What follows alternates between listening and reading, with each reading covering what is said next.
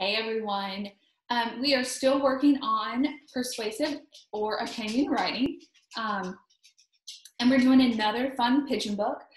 Before you watch this video, you need to go and make sure that you watch the story for The Pigeon Wants a Puppy. So if you have not done that yet, it is located in our Google Classroom slides.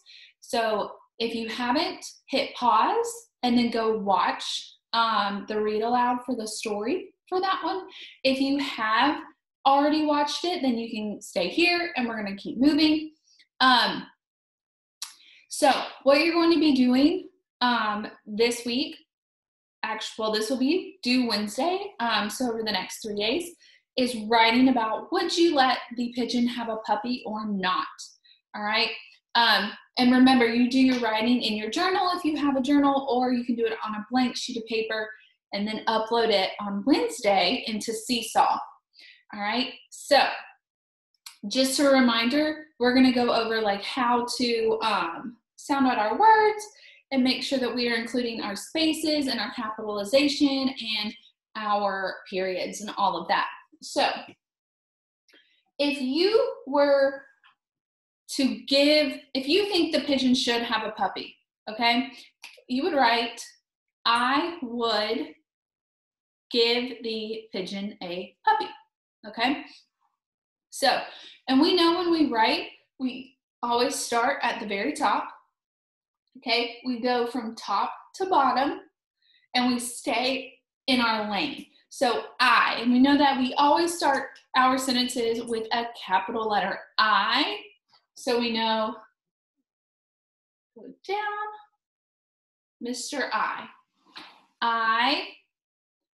space, would. So let's sound out would. Would. I hear 3 sounds, okay?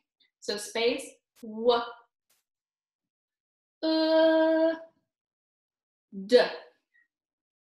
Okay, now look, I did my space. My letters are staying within the lines. They're not coming down into the basement. They're not floating away, okay? And I don't have random capitalization, all right?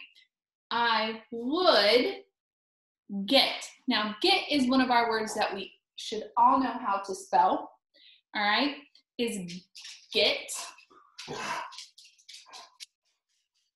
G-E-T.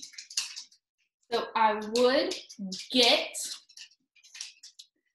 the, and we know how to spell the because that's been one of our sight words. I'm going to come down here. Now look, make sure when you come to your next line that you're not writing in here. This is not a writing zone unless we have a letter that goes down into the basement. You're going to come hop down to your very next line. So I would get the pigeon. Now pigeon is his name, so we're going to do a capital P, okay? Pigeon. And his name is spelled P-I-G-E-O-N, okay? So I would get the pigeon a, space, a. Now let's sound out puppy. E. I hear 4 sounds. Now, that's not the name of the puppy, so it's not going to start with a capital, all right? It'll go down into the basement. Puppy umbrella, E. Okay, now, is my sentence over? I would get the pigeon a puppy. Am I done? What am I missing? I'm missing the period, okay?